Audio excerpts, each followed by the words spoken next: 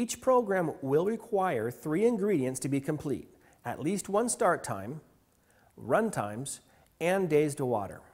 The next step is to program in run times for each of the stations. Press the mode button until the right arrow is flashing next to run time. For station 1, we'll program in 6 minutes. We'll use the right arrow to go to station 2, and there we'll put in 8 minutes.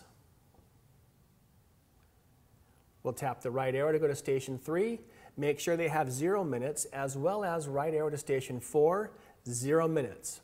Stations 3 and 4 would be assigned over on program B in a different schedule.